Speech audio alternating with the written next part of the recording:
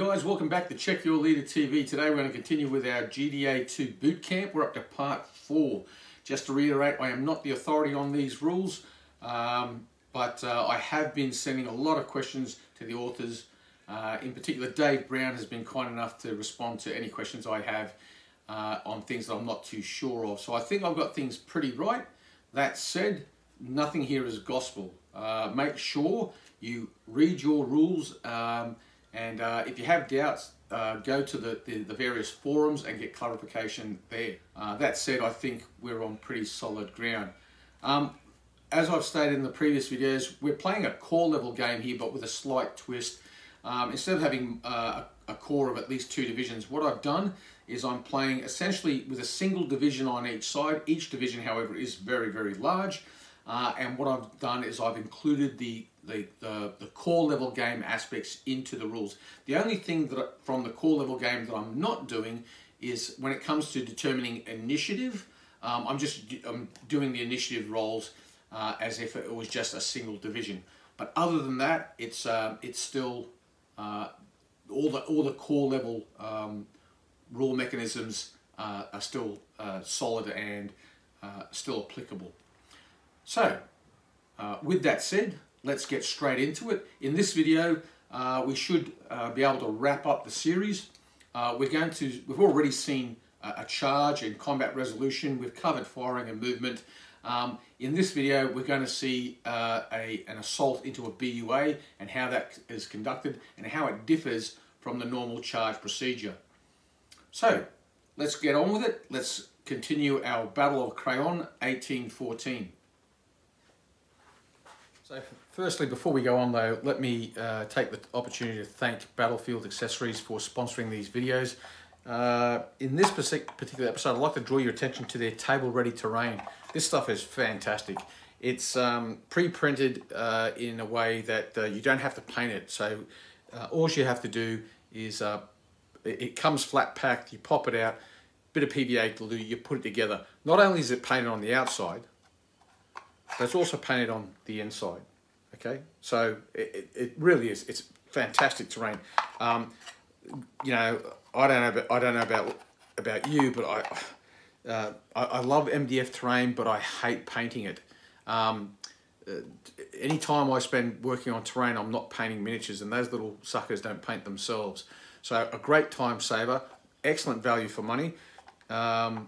And so, yeah, check out Battlefield Accessories, and thanks again for sponsoring these videos. And stay tuned. If you haven't already picked up the promo code from the previous videos, hang around, and later on in this video I'll give you the promo code so you can get yourselves some fantastic General d'Armée deployment markers if you happen to buy some of their very swank General d'Armée 2 game markers. Also, they're going to be at Salute for our friends in the UK or people who are thinking about visiting the UK in April and going to Salute. Battlefield Accessories will be there. If you want some stuff brought over from Australia and to save yourself on postage, when you place an order with Battlefield Accessories, put in the comment Salute with a capital S, 51 pickup with a capital P, all one word, Salute 51 pickup, and Mike will be able to bring, hopefully be able to bring over your order for you rather than you having to pay postage. They do a flat rate postage internationally anyway, so it's pretty good value even if you buy directly from Australia. But if you can save yourself a few bob by having the stuff brought to the UK directly to Salute, then why not take advantage of that? All right, so with that said, let's get back into the game. Oh, and just bear in mind with that Salute pickup, you know, he can only take so much with him. So it's a case of you know, get in early if you want to have your purchases from Battlefield Accessories hand delivered, safe hand to you at Salute. Right, now let's get back into the game. So now we're at the beginning of turn 4, and we start with Corps Commander's dice rolls. So the French Corps first.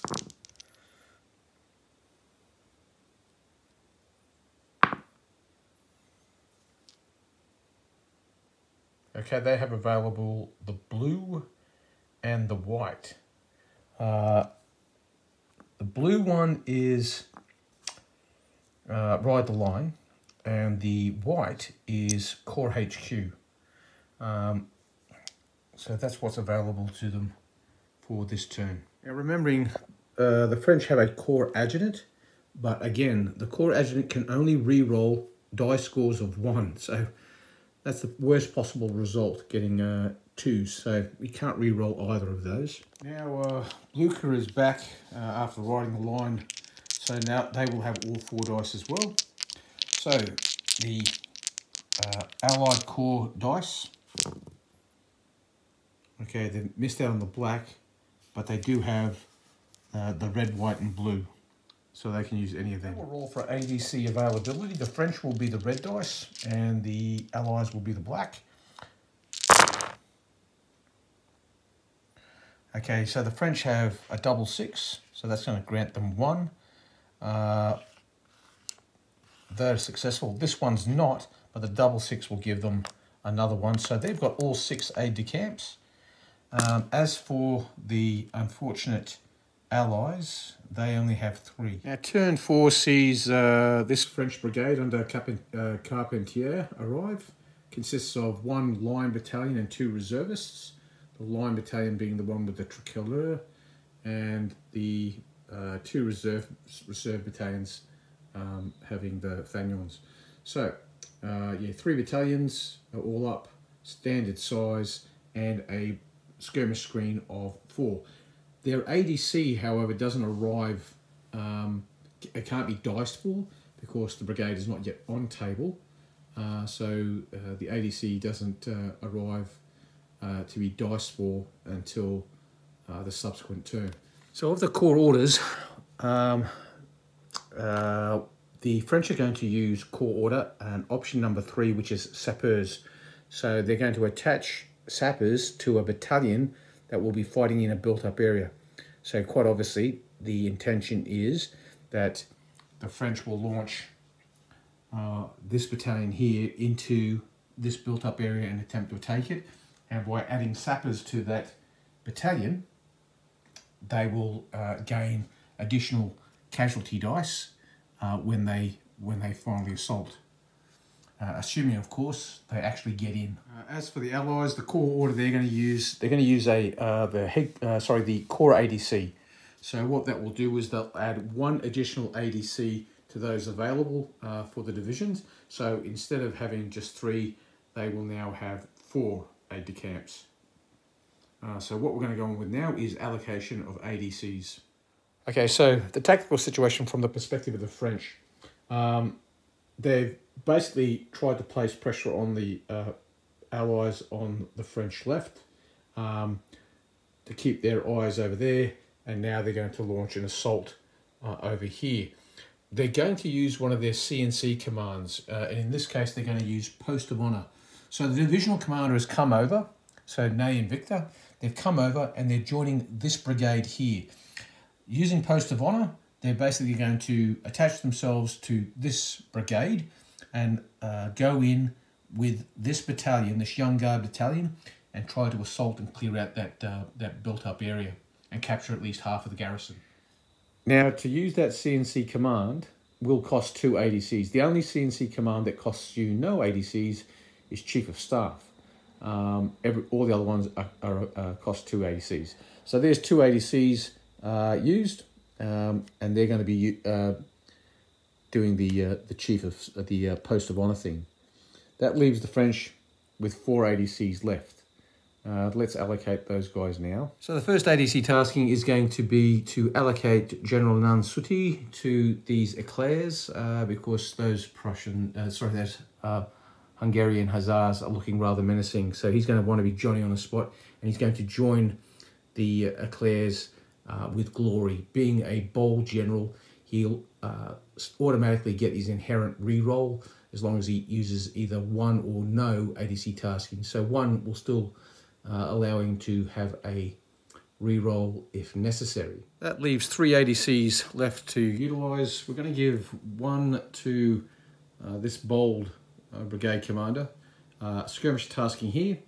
We're going to give a ADC brigade attachment to this brigade to give it a reroll, and we're going to give this brigade over here a reroll. So essentially, every brigade will have at least a reroll. What about this this brigade that's coming on table? Well, it won't arrive on table until the reserve movement phase. Therefore, it's not actually on table, and therefore I cannot allocate ADC's taskings to a brigade that has yet to arrive on table. Because they're coming on due to a corps commander's order, they automatically, they essentially, as if it was a scenario, they just march onto the table at their designated arrival time. So these guys are going to come onto the table. They'll just move on, depending on the formation they're in. The columns will move on 9 inches. The skirmish screen will move on 12 inches, and that's that. So that's all the French ADC taskings taken care of. Let's now have a look at the Allies. As for the Allies, well, they're no fools. They're going to use glory tasking here with this bold brigade commander, and he will attach himself to this battalion in this garrison here. So he'll have glory. So trying to help these chaps out. That's one. The other tasking is simply a brigade attachment so that these guys don't go hesitant. They've had to give another brigade attachment to this faltering brigade just as a matter of course. And their final one is they've given a brigade attachment of, the brigade ADC task of glory to the Hussars. The Hussars are going to charge these guys over here. So what we do now is we roll for the individual brigades to see which ones are hesitant and which ones aren't, which ones are following their orders, and then we'll do brigade initiative. Army initiative. So we're going to start with this brigade here. We'll start with the Allies. So they've got a glory tasking, and he's bold. So he rolls 2 dice, takes the higher.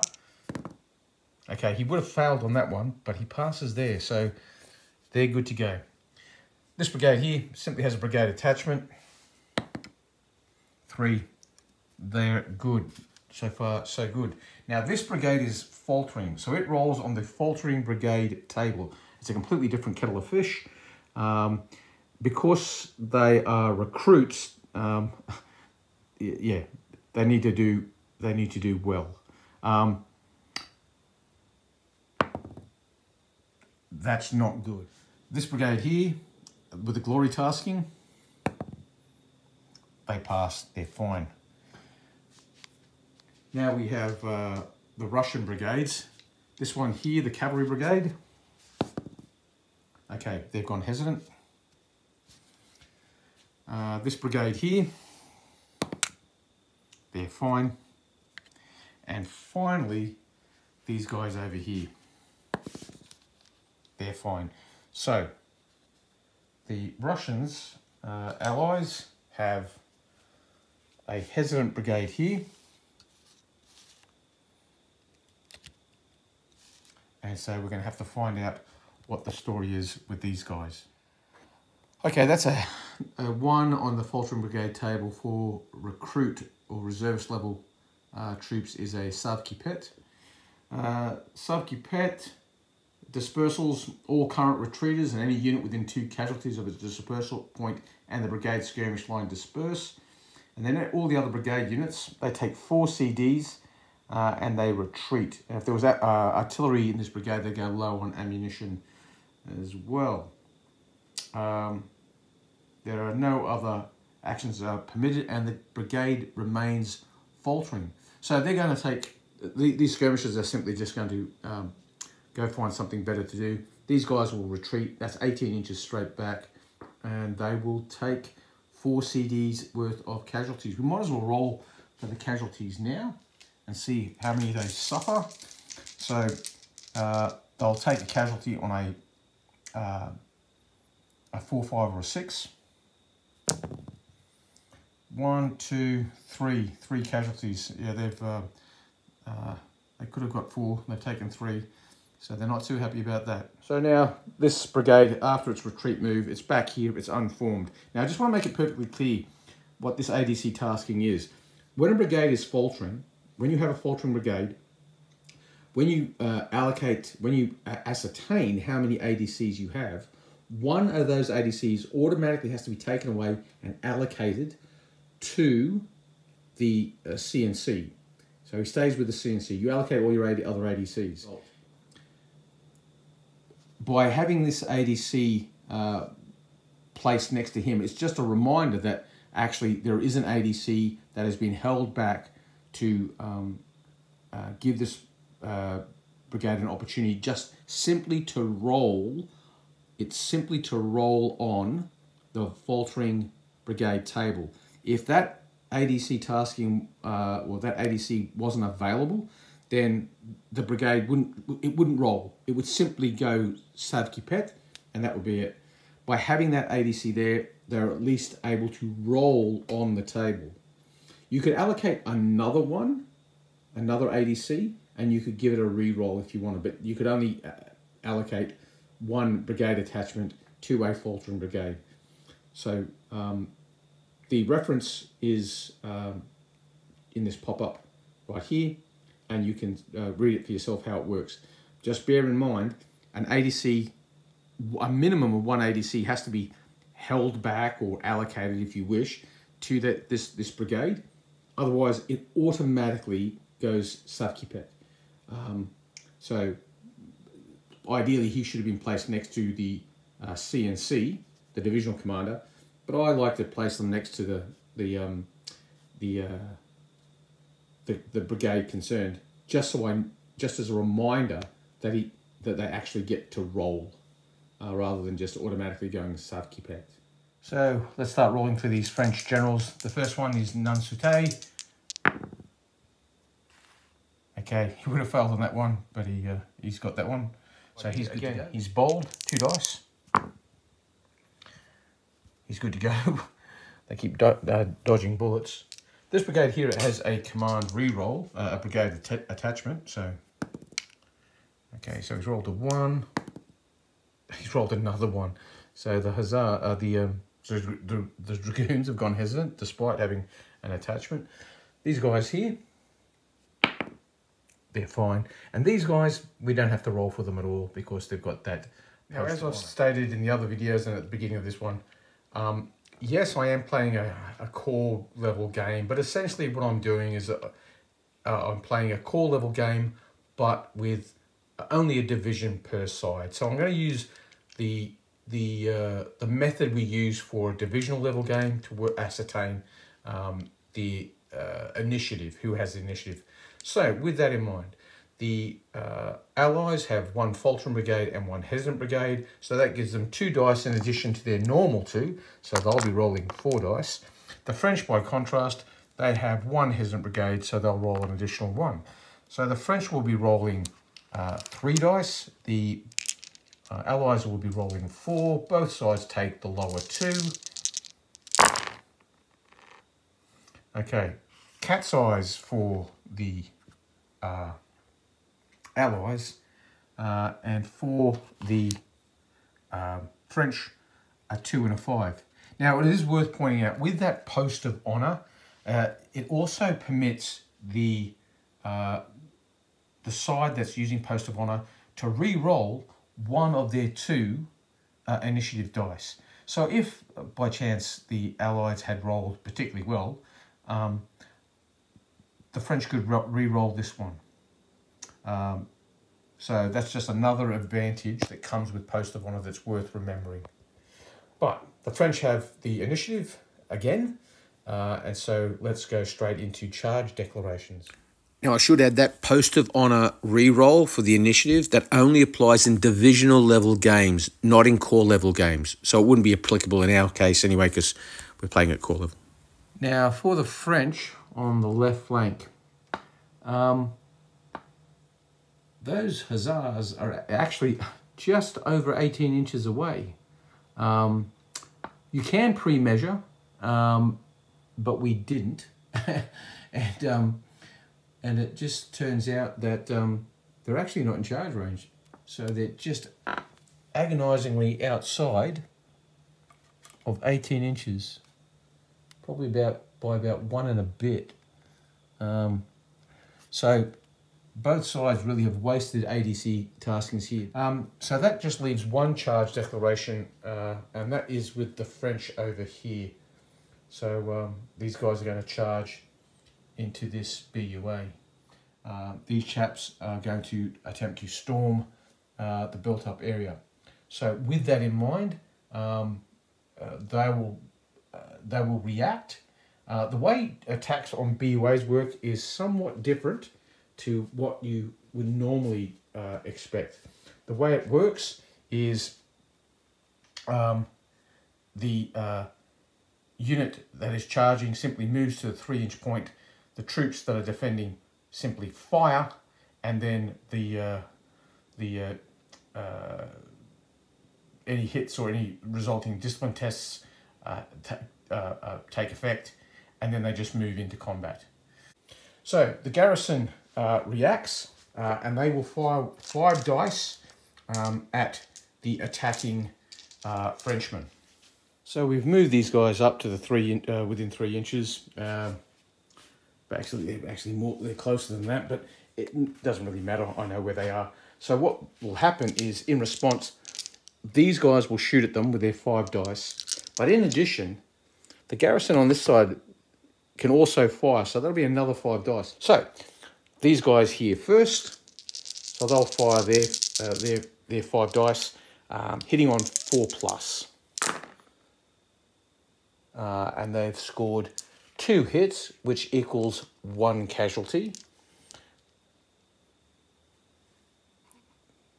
That's that so far. And then these guys here now, so their 5 dice coming out.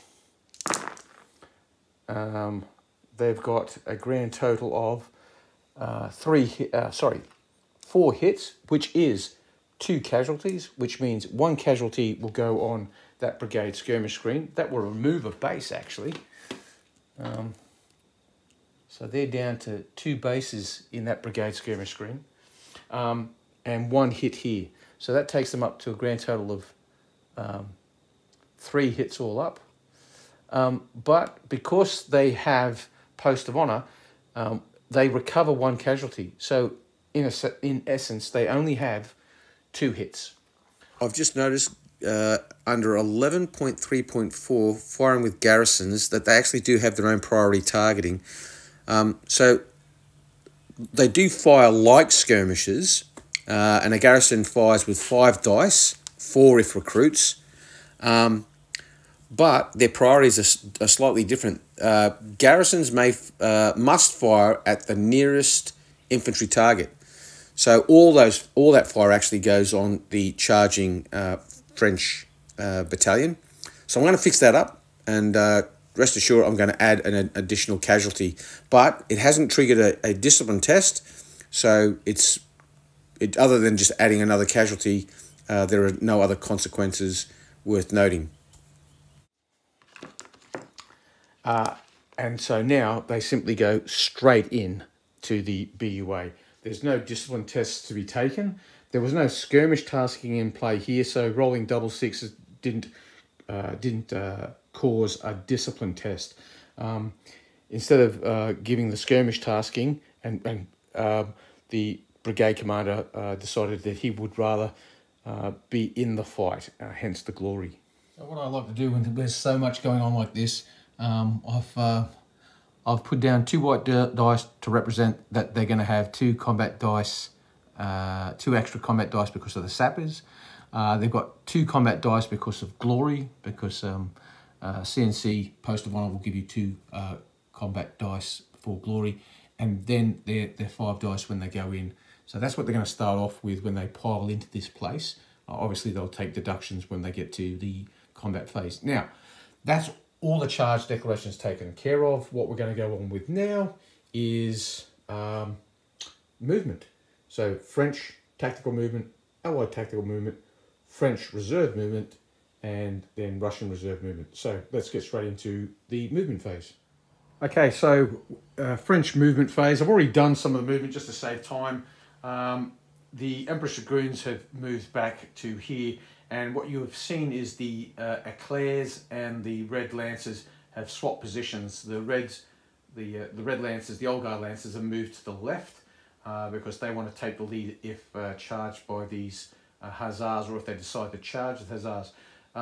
You might think to yourself, geez, they've just changed places like that. Yeah, cavalry in general, the army is quite manoeuvrable, as it should be. You got to remember, these cavalry regiments are not like big blocks of cavalry. They're independent squadrons in a regimental formation. They are quite manoeuvrable, and in general, the army, you can freely interpenetrate. As a general rule, I'll check the rules on interpenetration, or what we call, have a look at the rules on passage of lines. You'll see that as long as you start and finish outside 9 inches of the enemy, you can freely interpenetrate. Certain troops can freely interpenetrate. So that's what this cavalry brigade has done. This brigade here, the brigade skirmish line has moved off to the left, and the veteran young guard battalion here has changed into skirmish order and moved forward. It's worth noting that only veteran or elite light infantry can change into skirmish order and operate in open terrain. All other light infantry can change into skirmish order, but they will only do so in woods or woods or orchards, vineyards as well, I guess, woods and orchards. So, but only veteran or above light infantry can be in skirmish order in open terrain, as these veterans have done here. Now, if we have a look at of movement on the French right, this line battalion of young guard, they're rated as line, they've changed into skirmish order as well, but they've moved into the woods. So they've changed from column formation into skirmish order and moved into the woods. So they're in skirmish order there. Their brigade skirmish order, brigade skirmish line has withdrawn deeper into the woods where they're perfectly safe. The reason for this is that a brigade skirmish line reduced to 2 bases, if they go hesitant, they automatically withdraw anyway. It doesn't count it as a dispersal, but they withdraw. However, if a brigade skirmish line is destroyed by enemy action, so they're out there skirmishing away, they're at 2 bases, they take 3 hits and now they're 1, that disperses the brigade skirmish line, and that counts as a faltering, as a dispersed unit, and will cause the brigade to falter. So be careful with your brigade skirmish line. I just realised I've made a slight mistake here. Not a slight mistake, a big mistake. These guys are classed as line, not veteran. I see a young guard flag, I automatically think they're veterans. Anyway, obvious mistake is they changed formation and then they moved into the woods. Now, here's the thing. Only veteran and elite units can change formation and move. So they would either have to change formation in skirmish order and then stay where they were, or move in here in column formation, which would reduce their movement to half, or they could move at full speed in column and take a casualty. So what I'm going to do is I'm going to change these guys into column formation, and I'll put a casualty on them instead. Now, it won't, other than that, it won't make any change to the game. But that's what I'm going to do. So I'll sort that out now. Okay, sorted. The only movement left we have to do now for the French is we're going to advance this column over here towards that skirmish line to try to go around the side of this garrison here. Note that when the column moves, the enemy skirmish line will automatically move back to maintain 3 inches distance from it. That movement is a bonus movement for that skirmish line. So, all we simply do is we measure that this unit is going to advance 9 inches, because it is a French column. So 9 inches will get it to this point here. And the brigade skirmish line simply gives ground before it, as long as they maintain 3 inches distance from the enemy, which places them essentially there.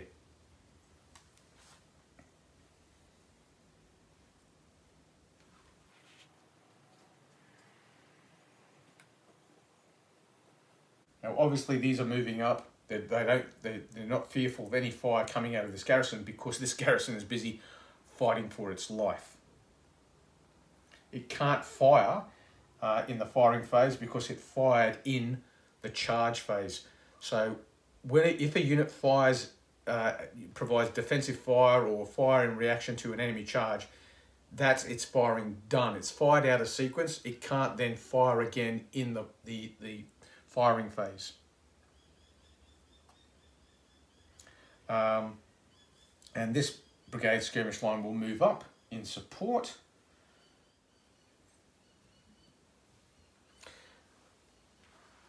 And this battery on the hill, they had limbered up last turn and now they're going to move off.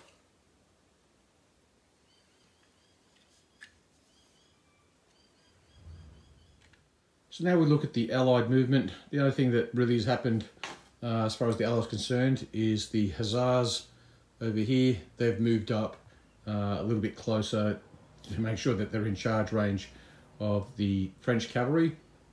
And in the centre, the Prussian battalion has simply sidestepped half movement across behind these guns. They're trying to move across to bring some fire to bear on this skirmish line over here. And the Prussian column has advanced slightly to threaten these Frenchmen. I should note, by sidestepping across, they've also moved up into support range for that battery because if that battery gets charged, they're going to want some infantry support. The Prussian Schützen that was here, they've retired. They're still within range of these guys here, but they're out of range of these fellas. One of the advantages of moving second is you get to see what the opponent does and can react to it. They gave ground when this column came forward, obviously. That was the bonus move. These skirmishers came up to be within range, but didn't come up far enough. These guys have been able to fall back so that they're now in a situation where they can engage the column who is advanced essentially without skirmish support. So these skirmishers will be free to shoot at them completely unmolested without having to engage anybody else. So that's the tactical movement done. The only reserve movement that is left is to bring on these guys here. So the brigade enters the table. They've come on in the centre sector, and brigade skirmish line has come forward 12 inches, and the columns 9 inches, 2 up, 1 back. That ends all the reserve movement. The Prussians don't have any. The Russians don't have any. The Allies don't have any. So now we're going to move on to shooting. So we'll start off with the skirmishes as we traditionally do. This brigade skirmish line over here, it's a brigade skirmish line, so that's 1 dice, and there's 3 bases. That gives us 4. The skirmish tasking is not in play for them. The brigade commander has allocated that skirmish tasking to this light infantry battalion here. So 4 dice. They're going to be pinging away at that battery. And they've got 3 hits, which equates to 1 casualty. Now, the 1 hit on the battery will go on the battery and not on these skirmishers, because even though they are in arc, and it is 12 inches from this point here to this point there, the rest of the bases are over 12 inches away. So now we have the light infantry battalion. Now, light infantry battalions, or any battalion in skirmish order, it's 5 dice. They have the skirmish tasking, so that's 6. They're going to be firing, sorry, that's 7. Geez, me good at math. So 5 plus 2 is 7. They're going to fire at the battery, but the Schützen or the Jaeger are within arc, so the first casualty will go on them. So it's 5 for the battalion, 2 for the skirmish tasking, a grand total of 7 dice. And that has got to be the worst shot I've ever seen. Not a single hit, let alone casualty. So that's atrocious. Those young guardsmen obviously were given sawdust rather than black powder. So that's the shooting taken care of here. I'll put that casualty on that battery. So now we do the Allied skirmishes. We'll start off with the Schützen over here. They're going to shoot at this light infantry battalion. So a brigade skirmish line, 1 dice, 3 bases. That gives us a grand total of 4. So 4 dice hitting on 4 plus. And they've got 3 hits, which equals 1 casualty. Now, when you're shooting at a light infantry battalion in skirmish order, you don't count 1, 2, 3 base off, 1, 2, 3 base off. It's simply just tracking casualties. So they have 1 casualty on them. Okay, that just leaves the Schützen on the other side of the BUA. So now we've got these guys shooting at them. They're a brigade skirmish line. There's 1, 2, 3, 4 bases.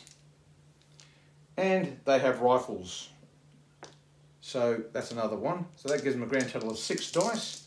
They'll be hitting on, as usual, 4 plus, because they're shooting at these guys here. They don't have to worry about these guys because they're closer and they're out of range. Okay, a 6 and a 4, and then the rest are all 2s, literally 4 2s. 1 hit, so there's 1 hit on these guys here. So that takes them up to 2 casualties. No garrison fire coming out of here because they've all fired in the charge phase, and no garrison fire coming out of the other garrison because there's no one to shoot at. So we move on to artillery fire. French go first. This battery here is going to fire at that Prussian battery. We'll talk quickly about shooting priorities or target priorities. So just on artillery priority targets, the first target always has to be if they're being charged, but if they're at canister or effective range, the battery may choose any target. At long range or long and elevated range, a battery that takes casualties from enemy artillery fire in the current turn must return that fire on the battery if it is an eligible target. Otherwise, the nearest close order unit or deployed battery must be targeted. It's also worth noting that batteries on assault fire taskings, they ignore the priority target rules, all of them, and they may fire at any target they choose. So this battery here, nothing's at close range, so it can choose who it wants to shoot at, and it's going to fire at the enemy battery. So it's firing at effective range. There's no pluses, there's no minuses. Actually, I'll just check to see if it is at long range.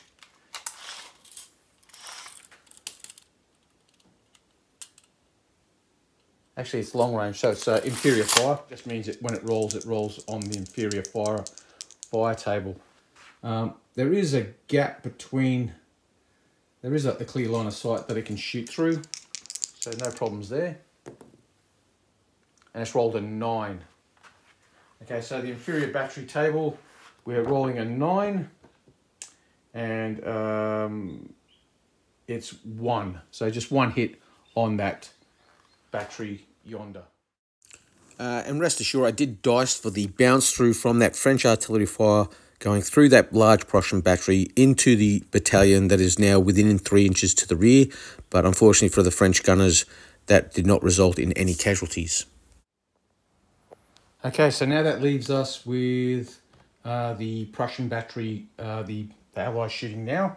We'll start off with the ones that have just taken a bit of a touch-up.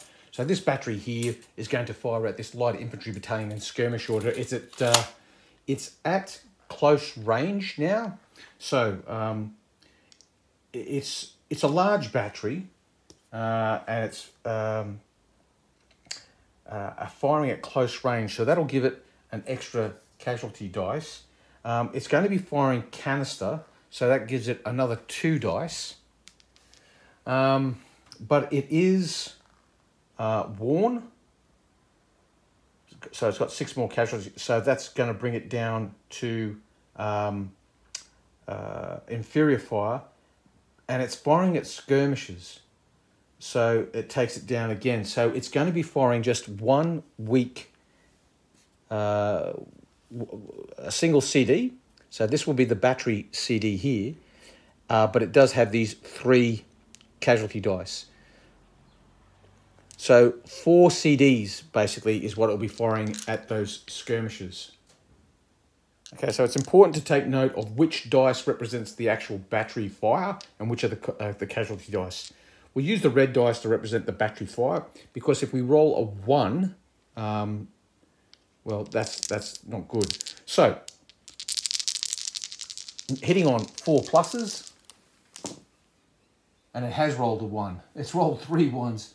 It's inflicted 1 hit. Okay. Now what that 1 means is that battery will sustain a fatigue casualty. So it's given out a casualty, but it's taken 1 itself. So it's now up to 9 casualties. This battery is in a pretty bad way and will probably be considering an emergency withdrawal at this rate. Okay, so that's that battery fire done. 1 more battery to go, which is the Russian artillery. Now, although it did not apply in this case because those French columns were not within 3 inches of that French light infantry in skirmish order, canister fire does have bounce through. So canister, when it was fired, often there would be round shot with it as well, but also grape itself has quite a good penetrative characteristics. So do not forget, bounce through fire is not just from round shot. In General d'Armée 2, canister also gives you bounce through. So if you're firing canister at a target and behind that target within the support range, 3 inches, you will get bounce through into them as well. But in this particular case, because those French columns were not within 3 inches of that French light infantry battalion in skirmish order, no bounce through. So what we have now is this Russian large 12-pounder battery.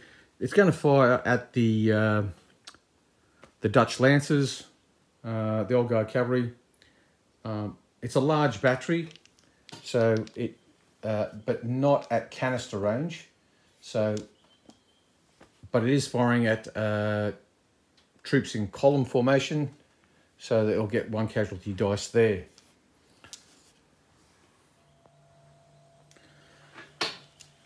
Okay, so it's a standard battery firing. It's rolled 7.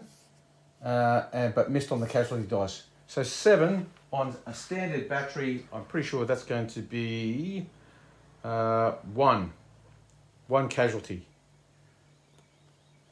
Okay, so that's all the firing done because there's no volley fire at this stage. Now we go to the close combat or combat phase of the rules. And what we have here is we've got these young guys, young guards storming into this village. Both are classed as line. So let's go through it. They start off with a pool of 5 dice. So they've got their 5 dice. They've got 2 because they have Post of Honor Glory. And then they have 2 because they have the Corps Order of Sappers. Because they've got sappers attached as they go in. So that gives them a grand total of 9 dice. The Prussians defending the village, they have 5, but they also have Glory. So that takes them up to 6. Now, because these guys are attacking a BUA, okay, so attacking a village in the first round, they lose 1 of their combat dice. So now they're down to 8. So it's 8 dice versus 6. We'll roll for the Prussians first because, hey, they're right here. So hitting on 4 plus. Okay, they've got 1, 2, 3. That's completely standard result, as you would expect. So they've inflicted 3 hits. 8 dice coming in at them now. 1, 2, 3, 4, 5. They've inflicted 5 hits. So that's a difference of 2. Infantry versus infantry. 2, winner takes the ground and the loser retreats. So these young guardsmen, with the aids of their sappers and inspired by their divisional commander, have charged in, burst through, and driven out these Prussian defenders. Now, so they have a take the ground result, they have a retreat result. The retreat result basically means that the infantry have to retreat. The distance for an infantry retreat is 18 inches. They can't come out the back because the back of the BUA is on fire. So they could retreat out this way, or they could go out that way. If they go out that, they'll be retreating through friends. If they come out this way, well, yes, they can come out through here. So, these guys are to the side, but there's a gap through here. So they can retreat out through this way here. So what I'll do is I'll dice for it. 4, 5, 6, they go this way. 1, 2, 3, they go through their friends. Okay, so they're going to go out that way. Kind of makes sense. So they'll go through this area here, retreating through their friends on the right. Now, with a retreat result, they also take 4 CD casualties. So let's see how many casualties they take due to the retreat. Okay, another 3. So they're currently on 7. They're now up to 10 casualties. All right, so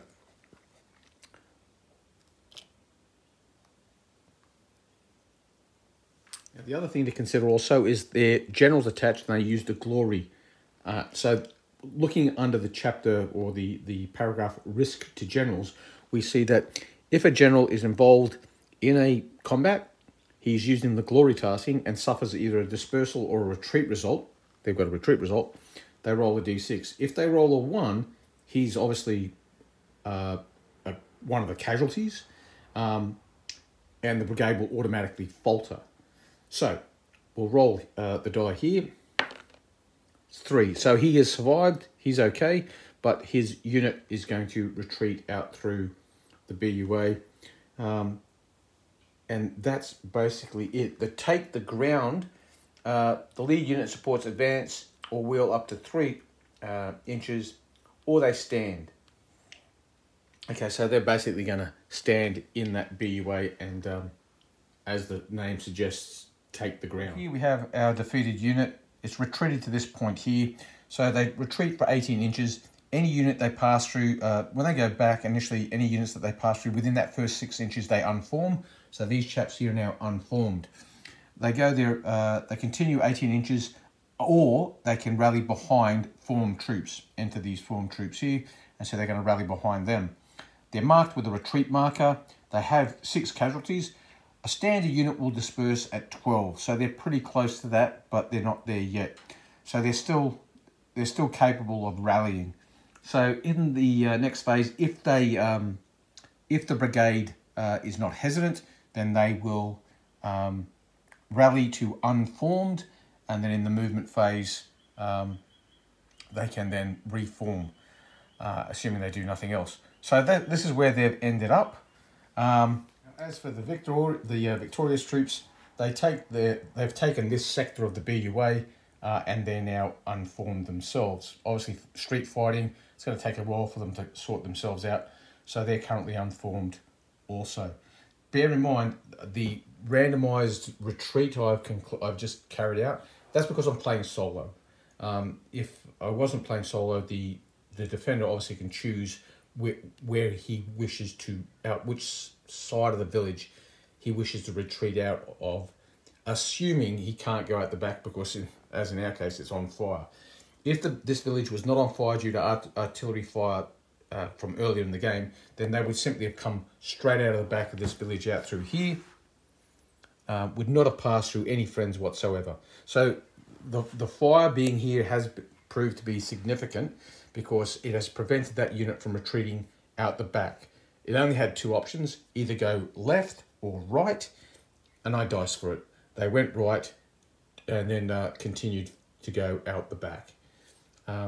So that's where we are with combat resolution. Just another point to note, if there had been multiple units fighting in here, when you're victorious, you choose which of your units will garrison and the other one stays outside, also unformed. But you as the attacker can choose which one you want to put to keep in the village. Right. So that ends turn 4. So at the end of turn 4, we see that the young guard have captured half of this village over here. And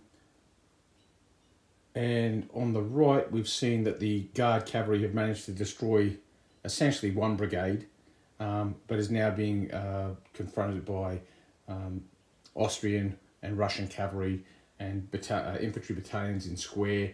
there's still a garrison back there to clear out. So what I'm going to do is I'm going to play through the next turn, but I'm just going to read along through until I get to something that I think might be advantageous for you to have a look at, and then we'll wrap it up from there. So it's the beginning of turn 5, and for core orders, the French roll, they got all their dice, and so they're going to use this blue one, ride the line, which basically means that if one of the French brigades goes hesitant, Napoleon himself can ride the line and remove that hesitant status from a brigade. They then rolled for their ADCs. The French used their last of their CNC commands, and they used Chief of Staff. This resulted in them having all their AD camps plus an extra 2 that gave them 8 ADCs. The way they've used their ADCs is they've committed 5 to just this one brigade. A reroll, forwards, which costs 2, glory, which costs 1, and infantry assault, which costs another. So 5. Over here, they've given 2 to this brigade, forwards, no reroll. They've given nothing to this brigade over here, nothing to this brigade here, and nothing to this brigade here. This brigade, they gave glory. As you can see, after all our dice rolling, this brigade is hesitant. This brigade went hesitant, but all the other brigades passed, all of them. Okay, the Prussians, they rolled for their core orders. They got all but the white, so they've used the black dice, which is core reserve. So they're going to call forward their off-table reserve, which is consists of a Prussian large dragoon regiment and a horse artillery battery. We'll dice for them shortly. Their CNC tasking, they also used their final CNC, their one and only CNC task, and they also used Chief of Staff, which resulted in them getting 6 AD camps. They used them as follows. They used 1 over here to give glory to this brigade, and they passed. They gave glory and an attachment, a reroll to this brigade, and they pass. So there's 3 used up so far. They used another 2 over here where they gave glory and a reroll, and they failed. So they went hesitant as well, same as the Guard Cavalry. So that's their 2 there. That left them with 1 aide de camp left. I'm going to use the scout tasking, hoping that they can snatch the initiative away from the French. Okay, so now we have to roll to see on what turn does this off-table reserve arrive for the corps. Okay, 1. It's the worst possible result. That'll arrive 3 turns from now. As you would have noticed in the little pop-up, they actually got 7 aide de camps, but I forgot to take into account the 7th aide de camp had to be given to the CNC. When you have a faltering brigade, you have no choice in the matter. If you have an ADC available, you must allocate 1 to the commander-in-chief to stimulate the fact that there is command crisis because there's a faltering brigade. What I didn't do is I then didn't give a brigade attachment to this faltering brigade to give it a reroll on the Savkipet table. So it'll get what it rolls, and it's as simple as that. And now we must roll on the faltering brigade table for this unit here. Okay, they're recruits, so it's a worst possible scenario. 2. So Savkipet is the result. 1 or 2 is Savkipet, 3 is wavering, 4, 5, or 6 is pass. So they got a 2. So for them, it's a retreat. So that basically destroys this brigade. The last of the brigade will now retreat off the table, taking 4 CDs worth of casualties. But considering they're right on the edge of the table, they're just gone. Now, Napoleon's going to ride the line, and what he's going to do is he's going to remove the hesitant from this brigade. They don't get the glory tasking. He simply removes the hesitance from. So this brigade is no longer hesitant. Okay, so that means that the French will be rolling with 1 hesitant brigade. The Allies will be rolling with 1, 2 hesitant brigades.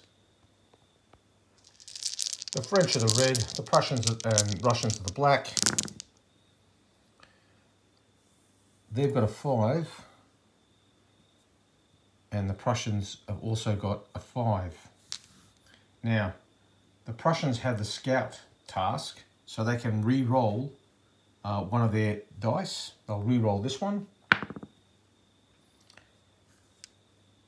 So the Prussians have gained the initiative. Now, the Prussians have no charge declarations at all. The French, they have quite a few. They have one with these guys with the forwards tasking. They've charged out of the woods. Now, half movement coming out of that woods is 9 inches. That's 4.5. But they then rolled 9 on 2d6. So that gave them 14.5 inches, which gets them easily to assault the built-up area. So they went off in that direction. Over here, the infantry assault, it's a combined battalion assault, and they're going to charge those guns. So they've got a movement rate of 9, and they're going to get 2d6 plus 6. Sorry, 2d6 plus 3, I think. I'll check. But 9 plus 7 is 16. 6 inches. There you go. So that's going to be 9 and 6 is 15, 19, 22 inches, which easily gets them there. Now the lead attack unit is this battalion here. So the brigade commander will attach to them, and these units, which are all in support range, will go with them, and they maintain that formation all the way as they go forward. So I'll just move them up, and you can see where that gets. So after they've done their movement, they move 3 inches up. This is the lead battalion.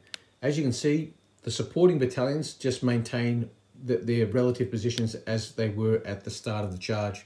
Any unit that was in support range when this unit stepped off can go forward in support. If this unit had, for example, been 4 inches back from behind, from the rear of this unit, then it wouldn't go forward in support. You have to be in support range, you have to be in support distance at the start of the charge to be able to support the charge. So these guys have gone forward, and that's where they get to there. Okay, so now what we're going to do is we're going to do the reactions to the charge. Now, quite obviously, what's going to happen is this battery is going to fire. This battalion, I'll have to check the distance. If it's within 3 inches, it can either provide a re-roll in the charge, or it can fire. Now, considering it's in column formation, firing would be a poor option. If it's within 3 inches, however, then obviously that's what it will do. It'll provide a re-roll for the battery. So that Prussian column is within 3 inches, so it can provide a re-roll. Now, the skirmishers on the left, they will provide supporting fire from units that are not involved directly in the charge. So they'll be able to shoot into those columns coming forward. And the battery will fire just directly at the lead charge unit. Share the joy across the 2 columns coming forward and bounce through. And they also get a support re-roll from these Prussians in line behind them. Glory, well, you don't see this very often, but the brigade commander actually anticipated that these guys might be charging, so he's attaching himself to the battery. All right, so I'll have glory there. Okay, so let's do the charge responses. We'll go through this one first before we deal with the firing from over here. Okay, so in response, the battery will fire. Okay, so the battery has 1 negative modifier against it. It's worn, so it'll be firing on the inferior battery table, but it's firing canister at close range. It's a large battery, and the targets are columns, so it's going to get 4 CDs. The CDs will be black, and the battery itself will be rolling on the using the red dice. Okay, so we're going to roll the dice now for the battery. Okay, it's rolled a double one. It's done a fatigue casualty on itself, and only 2 hits. The other 2 are 3s. That is abysmal shooting. Okay, so 2 casualties all up. That means they have to be distributed evenly. So it'll be 1 on the battalion on the right, obviously 1 on the battalion on the left. There is bounce through fire on the battalion coming up behind. And they've rolled a 1 as well, so nothing there. So this Warren battery has fired atrociously badly. But it gets worse for the Prussians because by rolling a double 1, they also go low on ammo. Okay, now the skirmishers, they can fire. They will fire at the battalion, the support battalion. 3 dice, obviously for the bases, and 1 more for the brigade skirmish line. Double 1, 4 and a 3, so that is only 1 hit, which is no casualties. Okay, so that's really, really unfortunate for the Prussians there. Let's looking first at the French lead unit. It's neither shaken nor disordered. None of those situations apply. So the French will have 2 dice, and they will roll those and take what they get there. The Prussian Gunners, on the other hand, they are suffering. They have 6+ casualties, but that's all that's going against them. So they'll roll 3 dice and take the lower 2. So the French first will roll to see what they score. Okay, they've rolled a 5 and a 2. So that's not a bad roll. Now the Prussians, they roll 3 dice. They take the lower 2. They've got a 3 and a 2. Now they have 2 supports. They have 1 to the rear and 1 to the flank. They'll roll for the column on their left, see what that gives them. It gives them a 4. That's healthy. They'll keep with it. They'll keep that. The French, they have 3. They have 2 supports as well. 1 to the left and 1 to the rear. So they'll roll there 2 and see what that gives them. A 6. All right. They're probably going to sit on that now. The French, they have 1 more roll left. Sorry, the Prussians have 1 more roll left for the battalion to the rear. So they'll roll that. Oh. They've rolled a 1. Now, the Prussian battery does have the brigade commander attached to them with glory. Now that elevates, that promotes the troop quality. Now that battery is line, so that will promote them to veteran. Now, at the same time, the French have their brigade commander attached, and they are recruits, so they'll be promoted to line. However, that doesn't help at all. But the promotion by the Prussian does, because that means that they will be classed as veterans against lower grade troops. So they get another reroll. So they're going to take the 1 and they're going to re-roll it again, hoping to get something better. And they do. They get a 6. Okay, so now the difference is a total of 11 to 10 in favour of the French. Now, there are no other re-rolls available. So that's it. So it's a victory by 1 or 2. So the infantry will combat with alarm and the defender will go unformed. Okay, so that battery is going to go unformed, and the the French will close in and fight with alarm. Now they get the alarm bonus because they are French columns. If they were French lines, they wouldn't get the alarm, because French troops get alarm only if they're in a column, and linear armies only get alarm if they're in line. There's some slight adjustments and differences, but that's the gist of it. Okay, so now we have this charge to charge procedure resolved. Again, this is an assault on a garrison. A single battalion coming forward. The garrison is unformed, so normally instead of firing, normally it would fire with 5. Because it's unformed, it loses dice, so it will roll with 4. 1 single hit, no casualties, so that means these guys now just charge in. There is no charge procedure to go through when you are doing an assault on a BUA. Okay, let's not lose sight of the fact, however, that the side that has the initiative at the moment is the Russians and the Prussians, the Allies. These guys, are not hesitant. So this Russian cavalry could charge, except for the annoying fact that no one is in range and they don't have a forwards order. These guys, the reason why that glory attachment was put there was because they intended to charge, but they've gone hesitant. Now, because of that, the glory tasking is no longer with them. So they're just standing there hesitant, which is as good as it gets for the French. So the Russians, the Prussians, the Allies, they say, no, we have no charge declarations. And like I said, we continue with the French. And so the French declare a charge with the Lancers on these Hussars here. So these Hussars will get support from these guys. Those Lancers will get support from the Ailles. They don't have glory because even though they had glory allocated, they failed their initial roll. So they were hesitant. The only reason they're not hesitant is because of the ride the line. So with that said, those red Lancers will charge within 3 inches of these chaps here.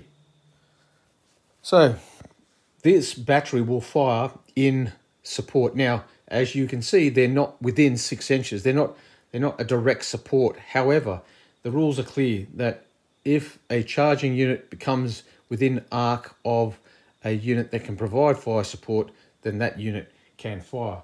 So that Russian battery is going to fire. It's going to have to share its hits across both regiments as they come forward, but all the same, that will be that is a large battery firing, and 15 inches is going to put these guys within effective range. Are they in close range? Yes, they are. So they will be firing canister at those French cavalry as they come. So it's 2 dice for the battery, standard fire. So it's not an inferior battery; it's a standard battery firing, and they're going to get 4 casualty dice. 2 canister range. 1 they're shooting at troops in column formation, and another one because they're a large battery at canister range. So black are the CDs, red is the battery die. Okay, a bit better this time. 6 and 1. A 6, the standard battery at 6 is going to be 1 plus a discipline test if it's canister, and then another one. So it's going to be 1 and 1. So these guys will go from 2 to 3, and the red Lancers will go from 3 to 1 to 2, and they have to do a discipline test. They are veterans.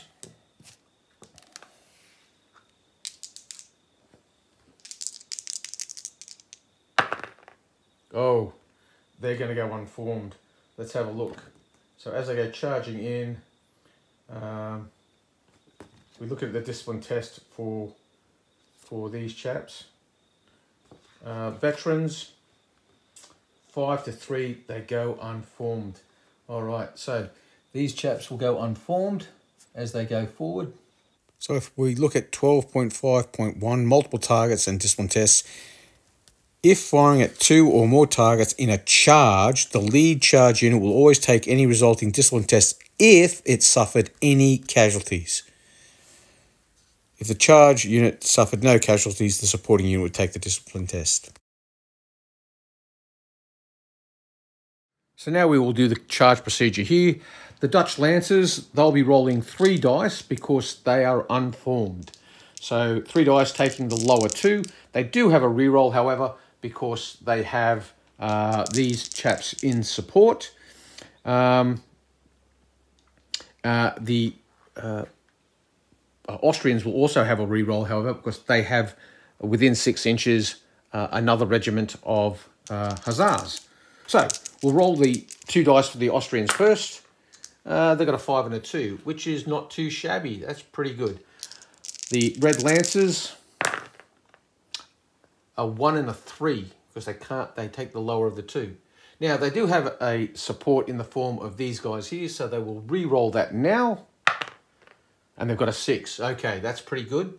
Okay, obviously the Austrians will take their re-roll. So it's 8 to 9 at this point. Are there any other re-rolls? No, there's no other re-rolls. Both are battle cavalry. So there's nothing else to add there. So as a consequence, the French have won 9 to 8. So it's a 1 to 2. Cavalry versus cavalry, close to combat, line versus column, combat with Ailles.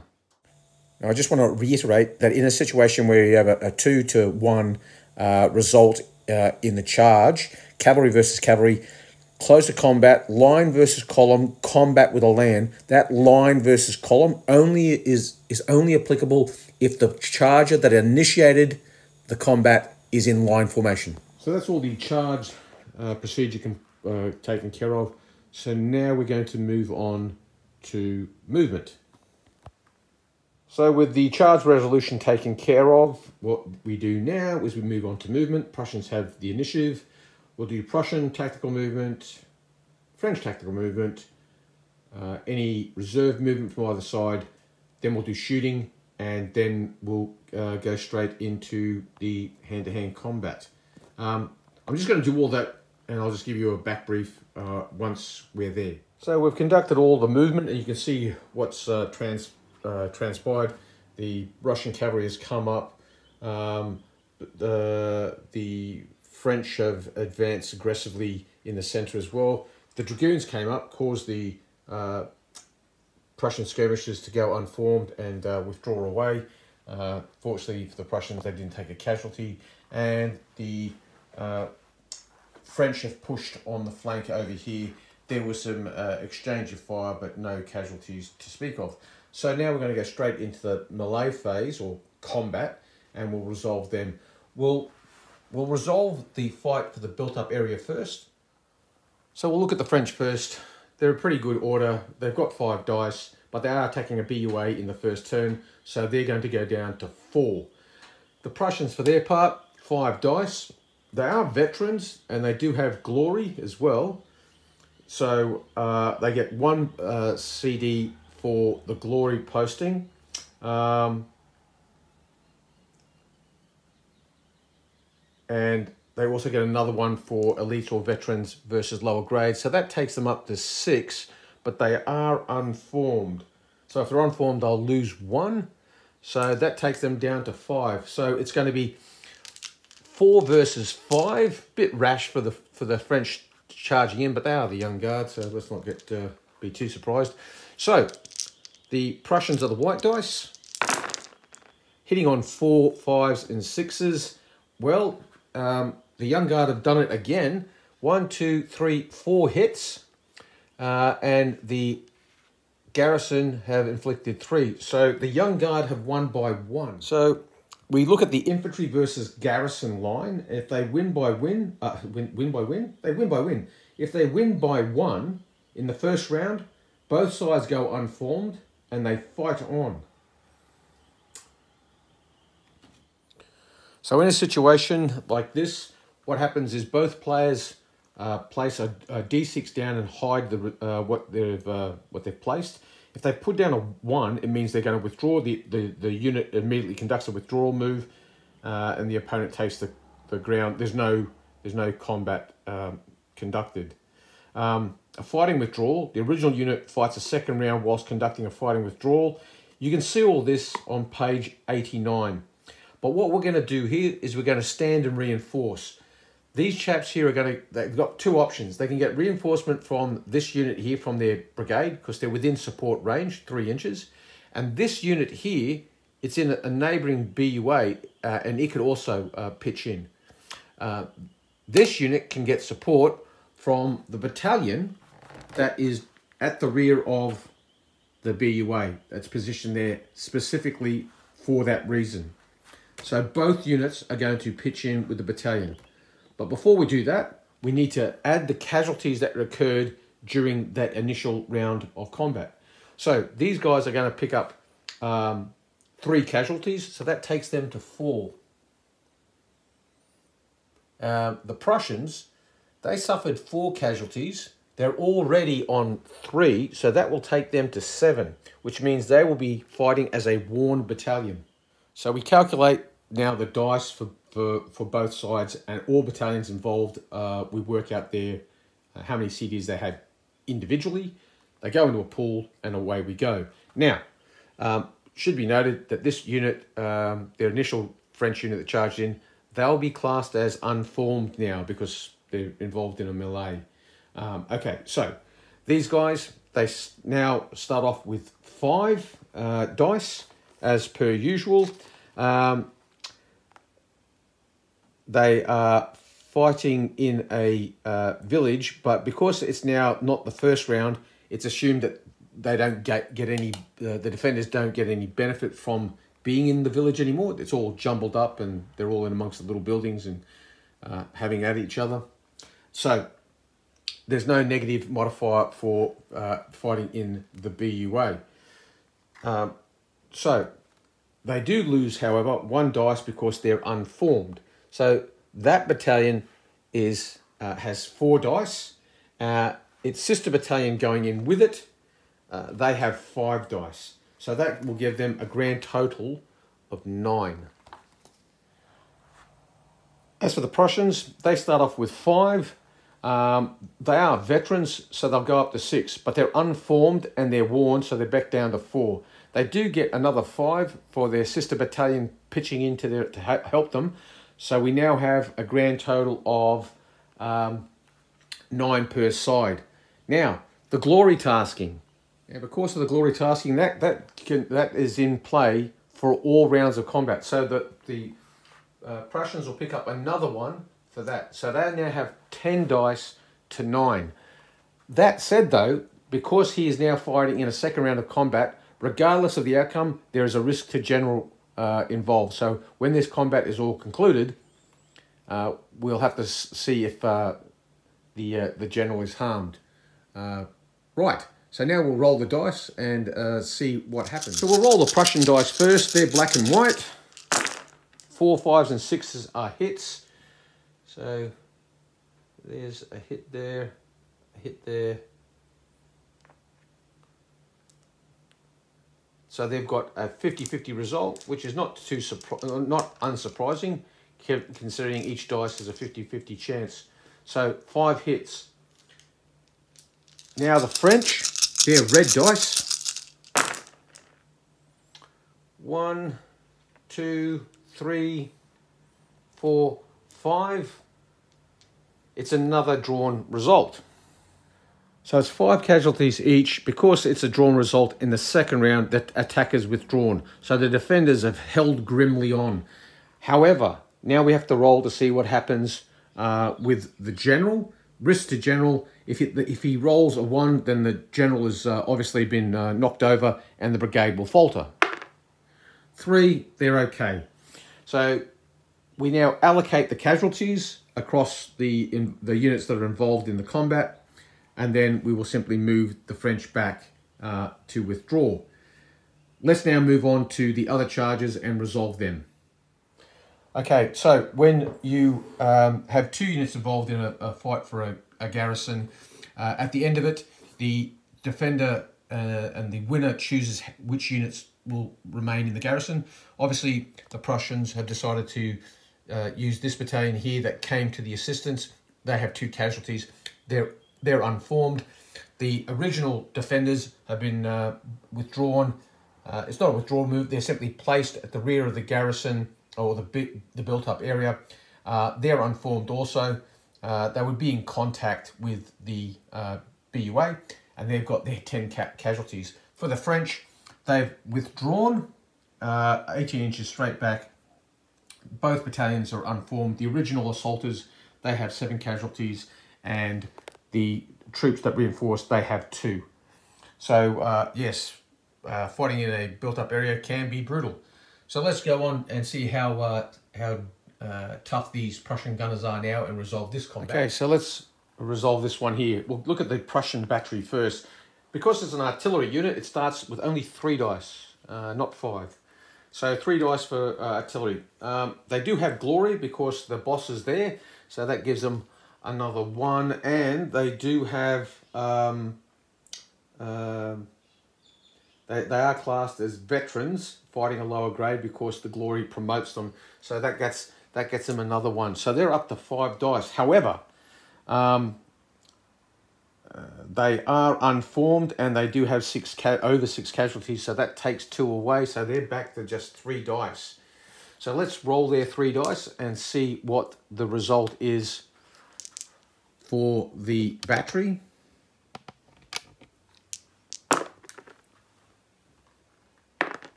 Okay, so out of 3 dice, they've inflicted 2 hits on the French coming in. The Frenchmen, for their part, they have going for them. They are they've got 5 dice because they're an infantry unit. They are combating with Ailles, so because of the charge result, so that gives them another 1. They do have their brigade commander attached, so that's glory, so that's another 1. And other than that, that's it. So they've got a grand total of 7 dice. So let's roll the dice and see what the gunners get. Sorry, the French infantry get. 1, 2, 3. They've got 3 hits as well. Again, another drawn result. Now, what's interesting here, however, is the 3 hits from the French on the battery takes it up to 12, which is the dispersal point for this battery. So this battery is wiped out. So this is what they class as a Pyrrhic victory. So in the case of a Pyrrhic victory, the loser converts the result to winning. So they take the ground and hold it unformed. And obviously this unit is destroyed. Now, because the unit disperses, there is a risk to the general. So now we must roll to see if he is knocked over. So we'll roll that risk to general now. 5, he's fine. Okay. Now, regardless of the fact that the brigade commander did survive, the fact that a unit has been destroyed because of dispersal has happened, this brigade is now faltering. Okay, let's just move on to our last combat to resolve, which is the cavalry battle on the right, the Prussian-Russian right flank. Okay, so both sides start with 5 combat dice. The Red Lancers start off with 5, but they lose 1 because they're unformed, but they gain 1 back because they are elite and veterans versus a lower grade. So they're on 5 dice. So the Hussars, they've got, they start with 5, and there's no other pluses or minuses or anything like that. So the Hussars have 5 dice. So it's 5 versus 5, hitting on 4+. The French will be the red dice. Okay, so the result there is 1 hit, 1 casualty each. That's a draw, and so we get a fight-on result. And furthermore, both sides are now unformed. So just like in the other combats that we've looked at, we now have, in the second round, we have this situation where you secretly select, using a die, whether or not you'll withdraw, conduct a fighting withdrawal, or stand and reinforce. Now for the Austrians, they're in a predicament. Because they're hesitant, they can't reinforce. So standing and reinforcing is not an option for them. But a fighting withdrawal is. So they will do a fighting withdrawal. Now, the French, they went with stand and reinforce. Now, if the enemy is conducting a fighting withdrawal, the French can continue to fight, but not with both units. So what the French will do is they will pull this unit out and send this one back in. These ones will come in, and then we fight the round again.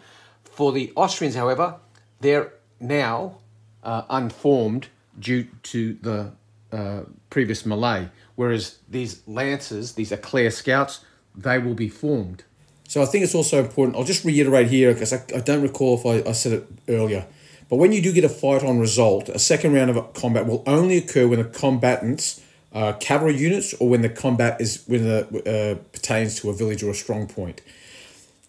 Furthermore, this whole because the Austrians are doing a fighting withdrawal, only one of the French units are going to fight them, because as the Austrians pull out of the fight, that creates a situation where another French unit can pitch in after them. That's why it's only one unit. So in this kind of scenario, imagine, if you will, the Austrians decide to give ground begrudgingly, and as they pull away, the Red Lancers, their commanding officer and their commanders, they basically say, hold, whereas the Guard Scouts, the Ailles, they come dashing forward and basically insinuate, we will continue the pursuit, and they go in after the Hussars. Hence why you have this one-on-one situation. So now what we have is the Guard Scouts coming in. They're classed as line 5. They get 5 dice. These chaps here, 5 dice, but they're unformed, so they lose 1. So they're down to 4. So, red for the French. Okay, they've inflicted 1 hit, and the French have inflicted 3. So they've won by 2. The result of a victory by 2, cavalry versus cavalry, take the ground, loser retreats. So another 3 hits on them. These fellas here suffered 1 hit, so that takes them up to 4 casualties. And so now these guys will retreat, and these chaps will take the ground. Cavalry retreat, they take no extra casualties on top of what they already have, and they will go back 24 inches, which will bring them pretty much back to the very edge of the table. Another important takeaway from this particular scenario is that cavalry, generally speaking, when they're fighting, the best formation for them to fight in is in lines. Columns are more manoeuvrable and they move a greater distance. But in combat, line is the formation to be in. Also, if you're cavalry in column, you're a juicier target for artillery. The only real benefit is if you go into a second round of combat, if you're a large cavalry unit. Okay, we'll wrap it up there. There's a lot that there's a lot of things that we have not covered in this boot camp. It wasn't going to be all-inclusive of every kind of thing that can happen in a GDA game, but I think it's a good start. I will, in due course, make some more videos about specific parts of the rules, but for this boot camp, I think we'll wrap it up. This particular video has gone longer than I hoped it would, but I thought it was better to continue on with the 5th turn, given so much was happening in that turn. Okay, let's wrap it up. So that concludes our GDA version 2 boot camp. We've covered a hell of a lot. If I have made any mistakes, I apologise. Like I said, it's a solo effort, no independent check. I try to check and confirm everything with the author if I have any doubts in regards to anything, but a careful reading of the rules will pay dividend. They're not complex rules by any stretch of the imagination, but there are some aspects that are a little bit involved, and you really need to have a close look at the rules. Thank you to Battlefield Accessories for sponsoring this series of videos. I'll remind you, if you want a set of these oh-so-flash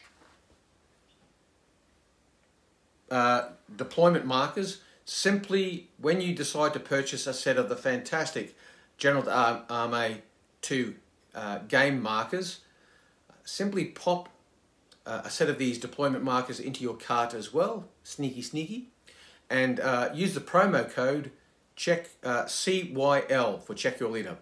Don't write check your leader, just letter C, the letter Y, the letter L, and you will get these free. And free stuff's good. Okay, that's it for now. Thank you very much. Like, share, and subscribe. If you've got any comments, let me know, good, bad, or indifferent. If you think I've made a mistake, I'm also interested in hearing that. And let us know either through the various forums or in the comments of this video. Until I see you on the next one, Yubakwait.